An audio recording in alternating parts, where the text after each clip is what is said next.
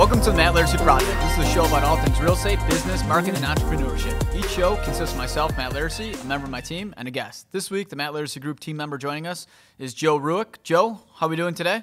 Doing all right. Sun's out. Sun's out. Yeah, that's exciting for you. How far away are you from becoming an official Stalin? July 8th. July 8th, he marries one of my wife's sisters, so it's coming up here quick. And episode 20 is called The Growth of Marijuana Companies with Cresco Labs. And today we have Joe Caltabiano with us. Joe? Hi, Matt. How are you, buddy? Good. Good to see you. I struggle with your last name all the I know time, you've done it for years, but you get through it. Yeah, the outcome is good, but Yeah. it is very deliberate. I prefer just Joey C. Yeah, okay. You know? Joey like, C. Joey C. Like, Got it. I think if your name's Joe, I like Joey. Joey Okay. Cresco. Yeah, All Joey. right. Yeah, Joey Cresco. Fine. Yeah. Joey Rates. I've been Joey Rates before, and I'm Joey- sure we'll get into that, but Joey Rates. that Yeah. was an early nickname. So, and we got to know each other because you used to be the number one lender in the state, pretty much, right? Yeah. I chased you around a bunch of YPN events. Yeah. I kept telling you should work with me. Yeah. You kept telling me no, Yes. no, until you needed like a condo done. Correct. And all of a sudden, you were there knocking. Then I was your best friend. Sent me flowers. Said, Yeah. Please. With chocolates. Yeah. Yeah. And then I did 20 non-warrantable condos for you as bailouts, and then we actually started to do real business together. Correct. Yeah. So It was a very need-based relationship. it was. It was a need on both sides. So we started working together, and then obviously you've really big at guaranteed rate and then B loan. But what made you pivot to moving to Cresco?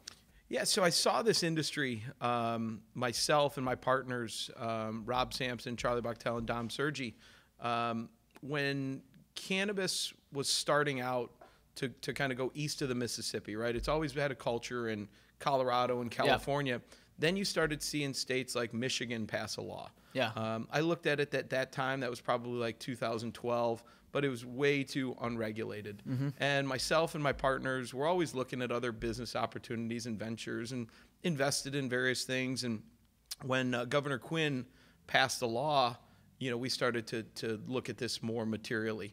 And it was the change in how cannabis was going to look in Illinois that got us excited about it. It was a regulated format, right? And what we experienced in the mortgage industry drew a lot of parallels to cannabis.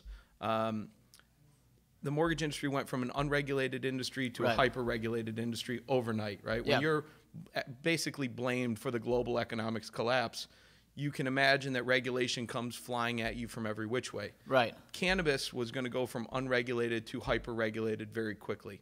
That was exciting for us because we were part of growing guaranteed rate from a few hundred employees to 3,500 employees. And the team and the leadership was able to do that on a state-by-state basis while using regulation as some way to outpace our peers. So going from those parallels, that was kind of what drew us toward this, and the opportunity seemed pretty material. So I always say that like the people who are the most successful are the ones that can see the patterns. So you saw the patterns in the past in the mortgage and started seeing the patterns kind of be similar in the cannabis industry. Yeah, we draw a lot of parallels to it. And then in addition, like on the personal side, I had leukemia as a kid. Yeah. So having gone through cancer and being involved in long-term cancer follow-up and a lot of the charity work that you've done, I've received Make-A-Wish. So like kudos to you guys for doing all that. Josie's always been a big supporter charity of Make-A-Wish. stuff. Yeah.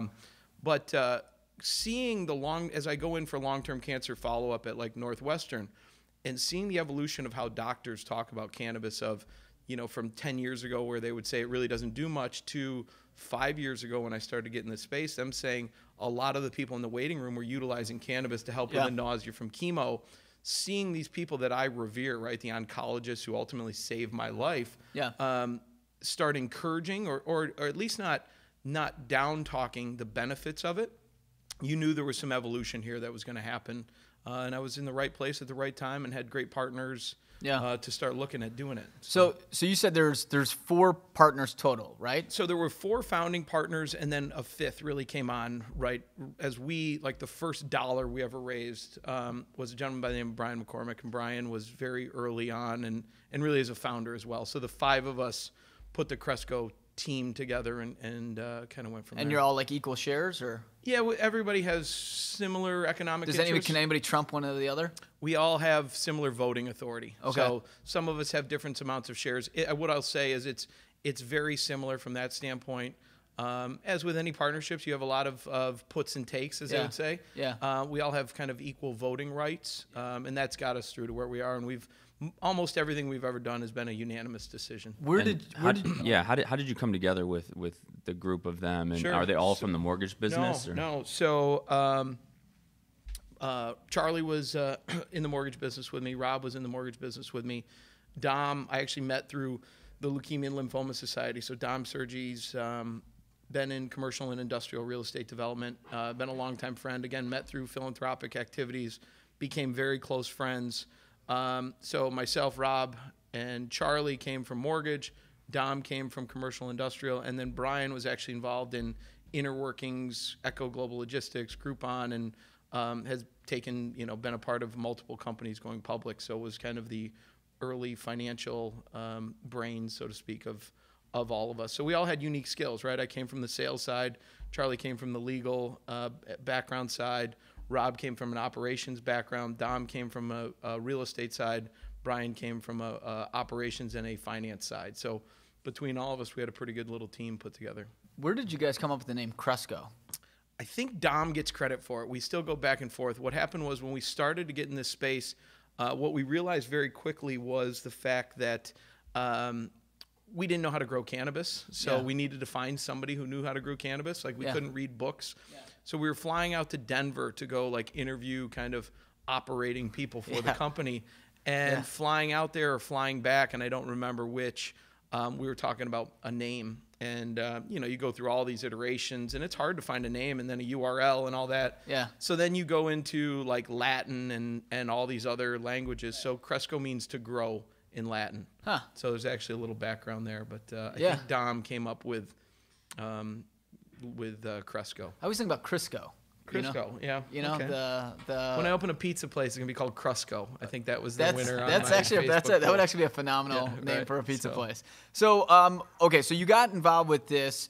I do kind of feel like and backing that up, like what is your role at the company? So like what is your day to day? Like what are you responsible for? So as president of the company, I'm responsible for revenue. Do they call you Mr. Pres when they come in? Mr. President. Right? Yeah, we had by the way, for our viewers out there, we had a red carpet rolled in, but it wasn't out in time for them. So as president of the company, my job is revenue generation. Is really what I focus on. So our wholesale team, meaning we do the majority of our revenue is B2B transactions, us selling to dispensaries. Yep. And then we also have retail stores. So the B2C transaction, right, where the consumer interacts. So I head up those two teams.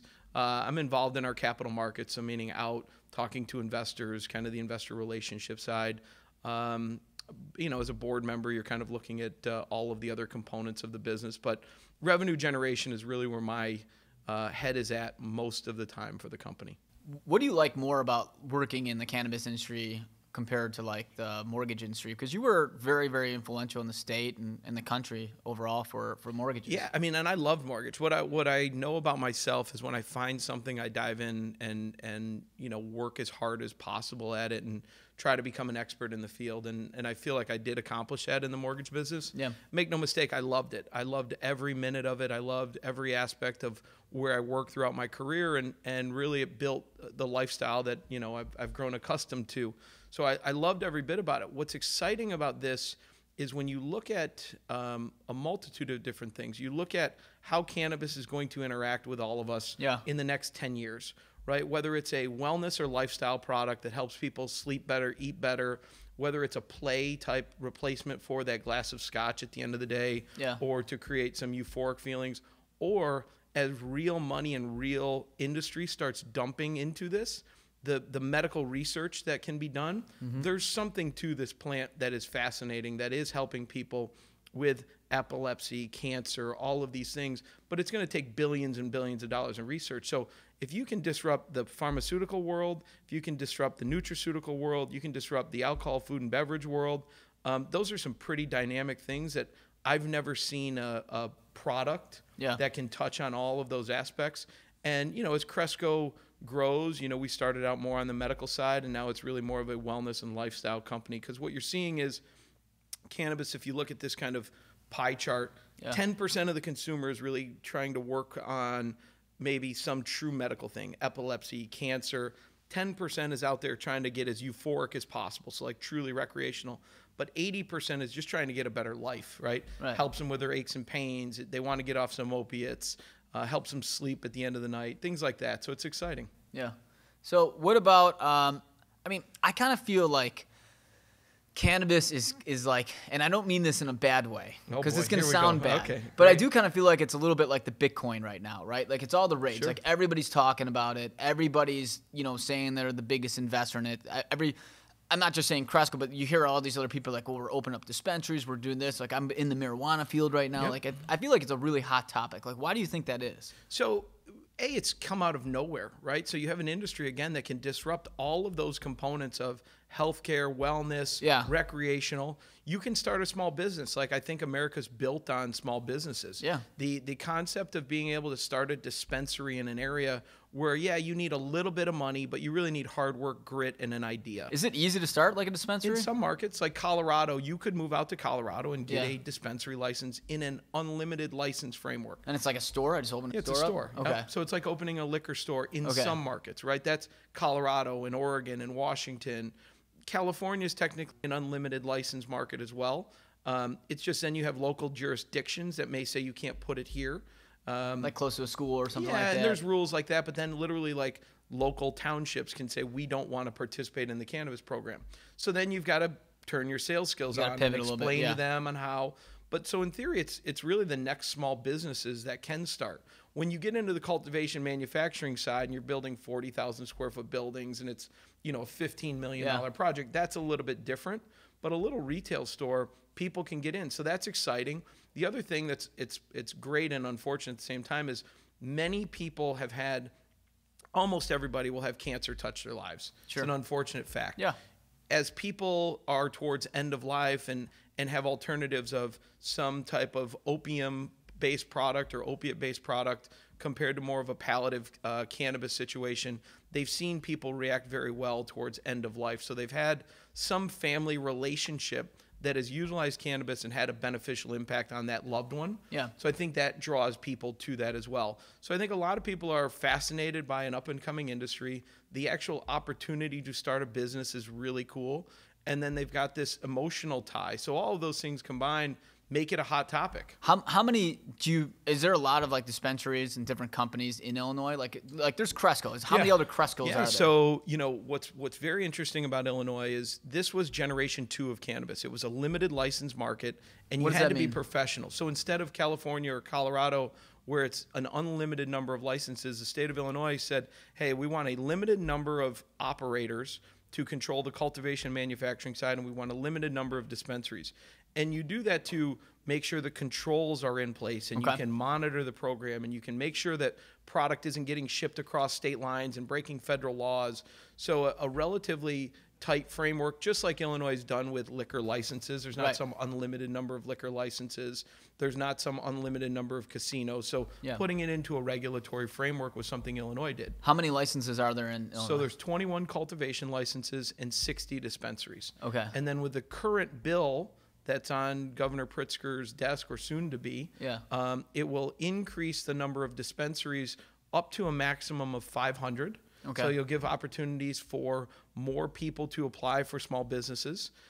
There will be craft grows, so the opportunity to create grows and actually build out a 5,000 square foot grow and cultivation and start participating. There will be some format of additional licenses, whether it's a kind of a kitchen license so you can make your own products, but still under a controlled and regulatory framework, which is important. That's what excites guys like us about this business, is the opportunity to create consistent quality products in a market with 13 million people. So there's 15 other pretty much competitors that are like so Cresco. there's 21 licenses. There's 14 of us that actually hold the licenses. Okay. And what's incredible is our peers here have really helped. This program was hard to start. So when it shifted from Governor Quinn to Governor Rauner, you went from a governor who supported this program to a governor who was not supportive of the program very early on. Yeah. Now you have Governor Pritzker who's came on and certainly has a much more compassionate approach to cannabis, the opportunity from a revenue standpoint, all of those other components. But we function in this very difficult market in a regulated environment. A lot of our peers are the are the powerhouses in the industry as well. Yeah. So a lot of the companies, GTI, Ataraxia, PharmaCann, a lot of Are these these your companies- competitors? Yeah. And it's really coopetition. So right? you guys don't like hate. It's not like in the mortgage industry where you guys like hated each other No. and you're being cutthroat. I didn't like, hate anybody. Right, Matt. right. No, I know. But I'm just saying, like, What I'll say hypothetically about speaking, what I will say about this industry is it's one of the only industries I've ever seen where you can create a win-win-win, and my partner Charlie talks about that a lot, right? So there's the opportunity to help the community. There's the opportunity to create jobs. There's the opportunity for companies to make money as well. So it's okay for companies to make money. It's great to be able to help the community, the employment, the tax in the state, all of these components, and do the right thing, right? Whether it's addressing social equity issues early on, whether it's addressing criminal justice reform, and also stewarding the next generation of revenue for this state. So it's an exciting industry. I don't have to take from somebody else for us to win. We can win alongside a lot of our peers. How are you guys, like, how is your company, like, growing, like, in the last, like, year, let's say? Yeah, so at any given time, we have about 500 open job postings out there. Wow. Our team, who's phenomenal on the recruiting side, we hired 100 people last month. Wow. Prior to that, we put out 100 job offers. So how many employees you got right now? So we're at 1,100 employees. Wow, that's big. So that's up more than double since last year. Actually, it's up, I think, 3 times since last year. It's a very fast-paced growing industry as we're in 11 states. So we've grown our footprint as well as markets are improving, like Illinois and Pennsylvania and all these states are improving. Are you guys, like, advertising a lot? Like, how are you able to grow? So advertising is difficult. Again, it kind of goes back to our mortgage days where advertising is a very unique thing. When you advertise in mortgage or real estate, there's regulatory language. Rules. Yeah. So not all communications are advertisements. All advertisements are communications. So when we look at putting out pieces of information, we try to educate the consumer. Did you know cannabis is now available in the state of Illinois? That's a very different thing than come buy an ounce of cannabis for $99 at X location. Right. So understanding how you position your messaging to the consumers is how we get our brand out there. It's a lot different than kind of that come buy something, act of asking for something. But you were able to snag the guy from Nike, right? Yeah, so we've got, I mean, what's really exciting What's his name again? Scott Wilson. I read that in Cranes. Yeah, Scott's had an incredible career. He's done a big an deal. incredible amount of design work over the years for, again, he was at Nike. He was at his company Minimal does incredible things. Their office is super cool over in the West Loop. Xbox 360 and all of these neat things. He's running kind of the user experience for us. So he's our chief experience officer. We've had just incredible talent, guys coming from big beverage, guys coming from CPG, pharmaceutical, all walks of life. So that the ability to attract talent to this space is really neat. Do you think it's because it's something fun, innovative, and different, and people are kind of like sick of the kind of growth? It's really growth. Running the mill stuff. People, if you're at, Kraft Foods is down 50% over the last few years. That's not like mac fun and going cheese to anymore? work, right? Like, remember in the real estate, not everybody was diving into the real estate industry when it was on a decline. Yeah, in 2009, there wasn't people being like, let's get a real knocking estate on your door. license. Now but growth industries, people like to be part of growing things, exciting things that get them excited to come to work every day. And that's typically tied to revenue growth or industry growth. Yeah. Cannabis, fortunately, has both of those things where we're growing, I think we grew 400% over last year. That's a lot more exciting than an AB InBev that lost 7% last year. So, kind of pivoting a little bit, like what kind of products and services does Cresco like offer out there? So we manufacture about 500 different products. Okay. And it's about 5,000 different SKUs. Okay. So, we don't need to go through all 500 though. Yeah, I get it. Okay. So what we did when we got into this space, we developed a house of brands. Okay. And I think that's a big differentiator for us to some of our peers. We knew in Illinois we were going to have 2 basic consumers. We were going to have a consumer who was comfortable with cannabis. Had either used it before, and then you also were going to have a little old lady who never thought she'd use cannabis. But her oncologist told her it'd help her with the nausea from chemo. Yeah. So right out of the gate, we developed a house of brands. The Remedy brand was for that little old lady, so to speak. It's a non-combustible product. So it's pills, patches, salves, sprays, lotions, tinctures, inhalers, all of those type of products. Right. Then we developed the Cresco brand, but it didn't play to the lowest common denominator, right? It's not tie-dyed or Jamaican flagged or little dancing bears. its professional version of cannabis, Right. getting rid of indica, hybrid, and sativa, instead introducing rest, rise, and refresh. So talking to them about need states. Then we were fortunate to partner with Mindy Siegel, James Beard Award-winning pastry chef, killer restaurant, Hot Chocolate over in Bucktown. Yeah. Great date place for sure. Yeah. Mindy helped us launch our edibles line called Mindy's Kitchen, as well as Mindy's Artisanal Edibles. So addressing that edible market, but people's experiences were edibles over the years were not great all the time. The consistency and quality of the product varied greatly. So we knew we could take the same measurement and dosing that we put in our pills, Right. put it in the edibles. But again, just like we didn't know how to grow cannabis, none of us knew how to cook. So bringing in a phenomenal chef like Mindy, who could then flavor those edibles to make the best tasting edible, but it also is the most consistent edible out there, was exciting. So you were able to kind of like understand that, you know, if we're going to do an edible, we got to do it the right way. Yeah, and not address just like the consumer have a dude needs. in the kitchen Right. trying out some Which stuff. like Mindy's wins awards and stuff, right? Yeah, I mean, the Mindy's is the top-selling edible in Las Vegas. Like, she's won a multitude of awards. She's been on the cover of magazines. She's an incredible steward for edibles within cannabis and really cooking within cannabis. So Yeah. we're excited to have those type of partnerships, and to do it with somebody local is awesome. What about like growers? I'm assuming like so I'm a big wine snob. I love wine. You and, are, you know, like but only French wines, right? Isn't I like Napa Cabs. Have you grown Napa up Cabs yet? and Bordeaux. Okay, That's good. it. Yeah, but I mean, like, you know, there's famous like wine growers I follow. You know, I Sure. follow them on Instagram, and like I buy like a lot of their stuff. I'm assuming like Who they're- bought you the best bottle of wine you've ever had? I will say Chelsea did the Quesamaya. Like, yeah, I mean, it was. It's still. I still have the box in my house. Nice, Yeah, good. yeah, it's unbelievable. Thank you for that, by the way. But I'm assuming there's going to be at some point like famous growers. Sure, that, there like, are some. people follow. And yeah, I'm ignorant to it. So is there certain people? Are you guys trying to target those guys too? You know, what we've done is we're trying as a company, the goal for Cresco, the mission statement, is to normalize and professionalize cannabis. Right. So you've certainly had a culture that exists in cannabis for a very, very long period of time. Right. We're trying to marry that culture along with big agriculture.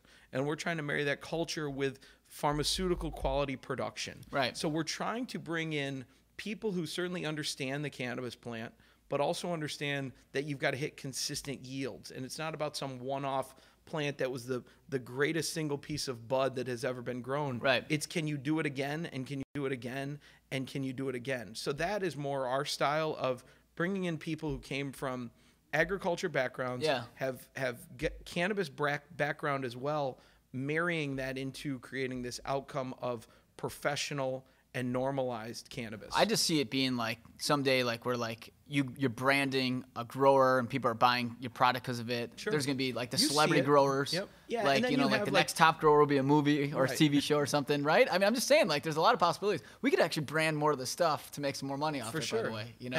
MLG. Yeah, we'll back a cannabis, brand. Well, right. we'll back one of the guys. You All know. right, perfect. I mean, are you guys targeting people like that though? Like, You know, I would say we're not as celebrity focused on that yet. Yeah. We are more about creating a consistent quality outcome. But what we're also doing is we launch more brands in our brand team, and you mentioned Scott and certainly Yeah. the rest of our marketing team. We'll launch like a Cresco Limited brand where we'll partner with either a celebrity talent, we'll partner with a known grower, and there's certainly some out there, and there's Yeah. people that follow them on Instagram. There's definitely a culture that exists. That won't be the mainstay product for Yeah, us, totally. but understanding similar to like sneakers and some of those cultures that have created phenomenons of when somebody launches a shoe. You know, Gary yeah, like Vee you buy launches a Jordans, shoe, yeah, right, yeah, or right. Gary Vee, yeah. But like, so like that, I don't know, like, you know, it's X guys like growing product and Cresco backs, and people are like, yeah, I'm only buying Cresco. Yeah, and you're seeing celebrities jump into it, right? Like I think Seth Rogen's now into the space, and I can see him and James Franco probably. yeah, I mean, they- right, yeah. You know, not to try to typecast, but it kind of seems like Well, they're kind I of guess one question going back to kind of like the nice that he's letting you competition. talk a little bit, Joe. Yeah, he does. He doesn't Every stop. now and then, he yeah. doesn't stop. Like the barriers to entry, like it seems like everyone always has an idea. Like random friends of mine are like, "Hey man, I have like a couple $100. Let's start a weed Sure. business." Do you see that being a problem? And like do you see and like how long will there be just a couple big players that kind of take over the game, like a Coca-Cola and Yeah, a Pepsi sure. or something like? I think you'll see some consolidation in the industry for sure. I think what's exciting is those people can, if you have an idea, you have this incredible opportunity within this state, this country, whatever you want to use, to move forward with it, but it's all about bias to action, right? The idea is like 1% of that overall piece that makes a company go.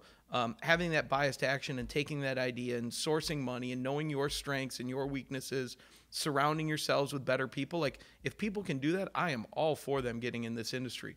What I get concerned about is bad actors getting in the space, people not getting into it for the right reason. It's not a cash grab because this industry is incredibly difficult. I think similar parallels to real estate. Like, people look at some of these industries as like easy, and I've got an idea and I could do this better. It's like, go and do it. I welcome that of people jumping into this industry. It needs more good players. It needs more people with good ideas, but it needs a bias to action. They need to execute on those plans. Those are the things that need to happen. So I welcome, it's a growing industry. We need more people in it. We need better people in it every day. But they need to be good actors. So the only thing I would say is I get concerned about why people get into it. It's not a cash grab. Like, you're going to get mowed over in this space if you don't have a plan and know your strengths and weaknesses and understand how you can differentiate yourself, just like real estate, just like mortgage, just like other careers. Right. Yeah, I mean, and you mentioned bad apples. Now, has the kind of more marijuana or cannabis and stuff is kind of starting to go towards a little bit, not, I wouldn't say mainstream, but people are starting to be a little bit more acceptable to it. Are you seeing crime get cut down because of, like, crime on the fact of, like, let's say, like, Sure.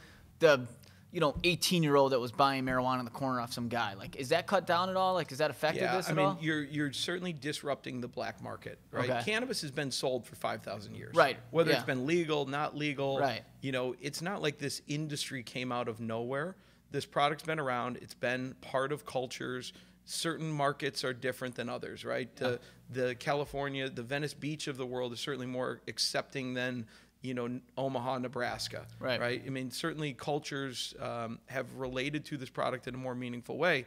I would say that by bringing things to tax and regulate, you actually get rid of the crime element of cannabis. It takes time because now you're talking about pricing. When you tax something, you have to typically sell for at or above what the black market is selling at. So then you have to explain the benefits to the customer about that product has been tested. It's grown without pesticides. Right. Some of these things that you don't know what you're getting from your guy, so to speak. So explaining and educating that to the consumer is our job. Right. So short answer is yes, it's definitely short-circuiting some of the black market. In some markets where enforcement is lax, that is not quite caught up, like LA, for example. There's still a ton of illegal grows out there. They miss some of their tax revenue pieces. So hopefully now you'll see some enforcement come on to knock out some of the black market operations. Yeah. In a state like Illinois, cannabis has been here for a long time. Yeah. I will say that we certainly have a stronger regulatory framework towards enforcement if you have bad actors out there. So, I am all for the supporting of the police and the other activities that it takes to enforce the laws of the land. Yeah, the black market stuff, yeah. Yep, correct. So it's definitely disrupting it. Yeah. Now, what about, so like you mentioned taxes and stuff like that. Now, I don't know the stat, but to me, it just kind of seems like smoking in general is down, like the use of tobacco is down. Sure. I don't know the grand components of it, but you don't see people asking you like, do you want the smoking or non-smoking section at restaurants like you did when you were a kid? Or in the airplane? Yeah. I was on a plane the other day that had a bolted shut ashtray. I mean, I'd be a little bit nervous old about do you holding think that that plane Yeah, is, like, right? I don't know if I'd be sitting down on that. I'd be like, I'm waiting for the next one. But so like, I'm assuming that the government's been hurting from the lack of taxes there. Now, if marijuana becomes more mainstream and it becomes like something like cigarettes or something like that, is that tax gonna help the government out? Yeah, you're seeing it, right? Colorado ran at a surplus last year. So Okay. I don't know too many states. Illinois certainly doesn't run at a surplus. Wait, we're not doing good, right? Illinois is we're not doing we're well? not doing great. If you look Well- at their tax bill, it kind of shows a deficit there. Yeah. So states that have cannabis brings a lot of things. Opiate deaths are down. Tax revenue is up. Those are two huge benefits for a state, and I think why you're seeing the governor of Illinois looking at recreational. Not only the governor, the House, the Senate, all of the various committees. It seems like we have an opportunity to push a bill forward Well, here. and you mentioned opiates. Like, I mean, I've personally had a lot of my like good friends die from opiates and stuff like that. And I've never understood like how those are legal and I know, you know, the facts firsthand of what's happened to it, and something like marijuana is illegal. Like, why is that? Like, Yeah, do you know I mean, what? you know, I there's don't a know lot if of you can talk stories that, about, but, like, why cannabis or marijuana was illegal, and it goes back to racial things is really one of the driving factors, like under the Nixon administration. So there's certainly some component of that. You know, opiates serve a purpose. I think I would first say that, like, if you go and broke a leg and are going under surgery or recovering that day from surgery, opiates serve a purpose. It's the long-term use of opiates and how it interacts with your brain to create that addiction is the scary part. So cannabis creates that long-term palliative care of, instead of taking an opiate, you can take a non-addictive product like cannabis that's never been known to kill anybody. The opportunity to replace opiates was one of the things that the last administration did do a good job of. We introduced an opiate replacement bill that if you have an opiate prescription, you could take that prescription and actually go get cannabis with it. To try to like help weed you off the opiates, give you something else. Very, very positive. Other states, New York, Pennsylvania, have rolled out a similar platform because the opiate epidemic it's certainly getting attention now. It's been terrible for many years. Yeah. You know, and it's unfortunate it took like disrupting white suburbia to get that attention that it needed. But, you know, I think we've all been impacted by it. And it's unfortunate it took a lot of deaths to start bringing that to light. But, you know, the pharmaceutical industries are powerful industries. Well, you know, you talk about how powerful they are. What's the odds that they start trying to get in the space to try to make up for that, you know, the revenue? So they had an opportunity to kind of take this space over early on. Yeah. They could have rescheduled the drug. They had the ability to kind of navigate their way in. They took a much more interesting and antiquated approach of saying, "Oh no, it's not going to help anybody." They took the Blockbuster approach. Yeah, right. They're like, "Hey, we have Netflix, but like, I think we'll keep these video stores on the sidelines." So instead. I think they tried to play more defense than being a part of what could it look like. Sure. So then the alcohol and beverage industry really stepped in, and it's going more towards a descheduling of cannabis than it is a rescheduling of cannabis. But I do think, you know, as I mentioned early on, the wellness and lifestyle and the fun side of cannabis kind of sit over on the alcohol, tobacco, lifestyle situation. There's still an incredible opportunity for pharma to get involved. Like, why do people say that this helped shrink tumors? Why do people say that this helped with their epilepsy? Why do people say there's got to be something to it? There's way too much anecdotal stuff out there about successes. So the pharmaceutical industry still controls the majority of the purse strings. So dumping research dollars into cannabis to find some alternative to chemo or whatnot is really exciting. And that's where you'll see them, the R&D research that it takes to get through phase 1, phase 2, phase 3 trials. To kind of like show, like you're talking about, like showing like all the health benefits too. Yeah, the health benefits are going to come at some point, and that's going to be really exciting. You know, for all of Cresco's strengths, like, we're not doing FDA style research, right? That's multiple billions of dollars in multiple years, and you need big pharma to come in and start looking at that. And I think they will. They need kind of at this point, they need some type of descheduling, rescheduling, passing of some of these bills out there to get them comfortable with the space. So, like, what are some of the health benefits that like Cresco's like touts that it has to offer? Well, so with it not being an FDA approved product, you can't talk about health benefits, right? You can say that people have been known to experience positive results, or you can't come out and say this does this, right? Until like they do. So that's what you're saying. Like, until they do that billions of research and FDA puts their stamp that says, hey, it's proven that it shrinks that tumor. Until then, it's just kind of more or less. Yeah, it's anecdotal, right? You can see some research. I encourage people, like, go on our website at crescolabs.com. There is medical research on there. There are papers published by revered doctors. Certainly countries like Israel is doing a lot of research. Canada is doing a lot of research. Other markets are really starting to take a more proactive approach. There are Harvard business journals or Harvard medical journals on this. Is there any Eastern Illinois journals on this? No, I don't think that. I don't think they're. You know, maybe we hired some people from there to work in the facility. Yeah. So there's a lot of stuff out there. So what about the future? Are you able to talk about like where Cresco's going in the future? Sure. You know, I mean, as a public company, we went public on December 3rd. So in Canada, right? It's listed on the CSE, the Canadian Securities Exchange, and then you can also buy through the OTC. But so as Cresco continues to grow, we're in 11 states. Those are important states, right? It's Illinois, it's Pennsylvania, it's New York, it's California, it's Florida, Massachusetts, a multitude of what we would deem important states. The goal for us is to continue to outperform our peers in those footprints and become the most important cannabis company in the country. So that means going deeper into those states, looking at M&A opportunity in those states, but also we're excited about the potential for a recreational adult use in Illinois and being at the forefront of that and making sure we're well positioned to make sure the consumers of Illinois have product as well as the medical patients of Illinois have products. I feel like a lot of people already assume that it's going to be recreational, federal, like wide, sooner or later. Is that kind of the same assumption that most people in the industry are getting as well? Yeah, it's not if, it's when is really what it is. You know, certainly DC is a interesting place. There's been 40 plus cannabis bills that have sat out in Congress in one form or another, but you had a gentleman by the name of Pete Sessions who was a House rep from Texas who sat as kind of the linchpin of what bills got called to the floor in the House. So when it was a Republican-controlled House, none of these bills got called to the floor, even though they might pass. Now with a Democrat-controlled House, you're going to see bills like the SAFE Act, which would allow more normal banking in the Citibanks and Chases of the world to potentially participate in the space. That bill comes out, hopefully passes this year. Mixed reviews, but fairly bullish on the opportunity for that passing. Then you have the States Act, which would actually create some level of federal legality.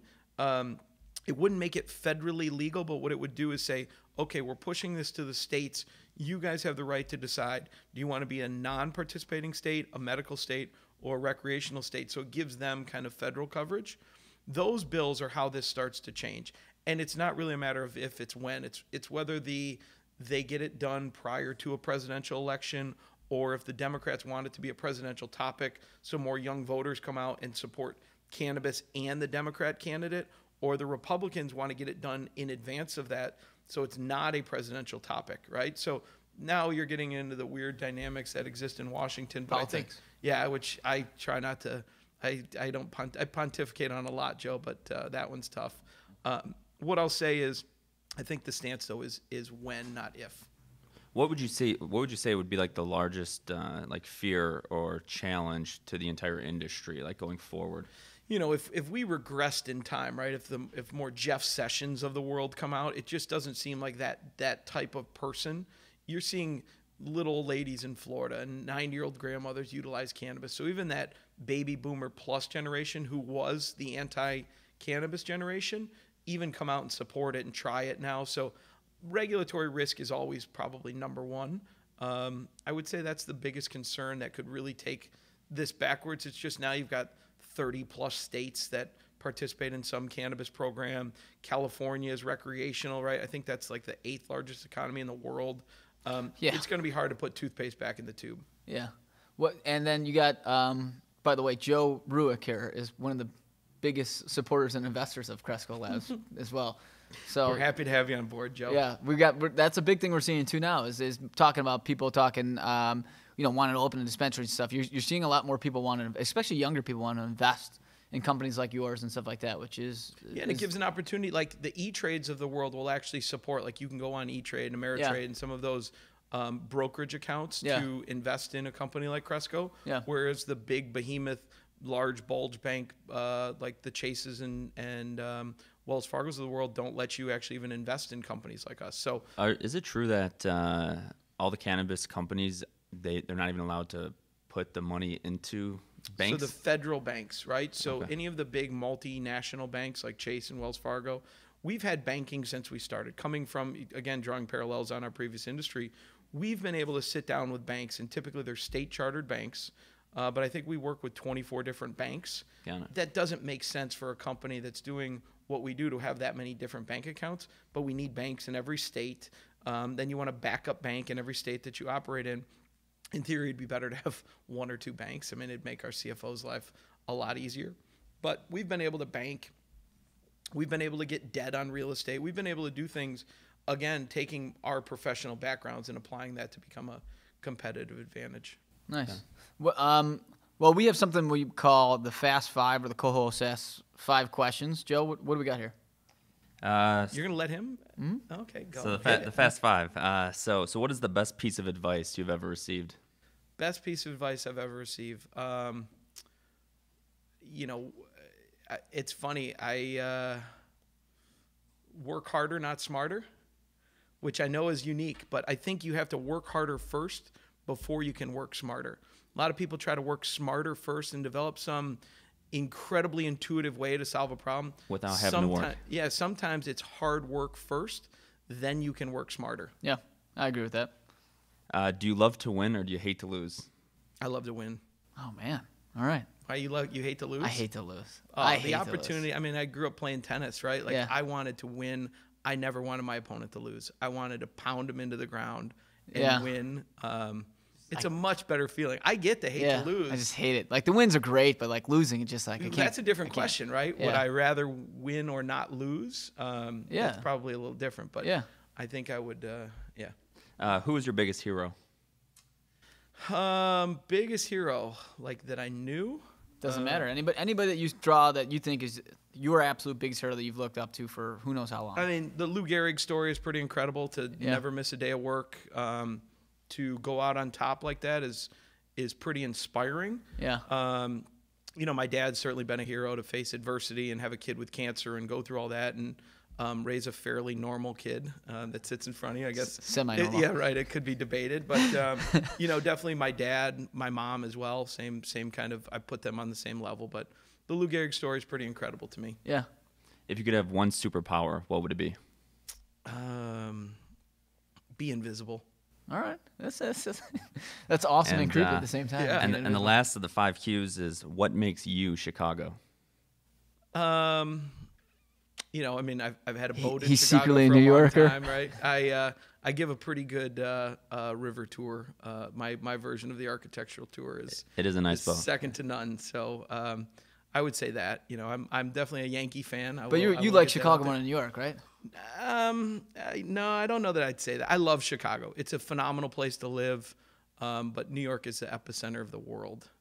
Debatable. So Where can people find you, and what would you want to plug?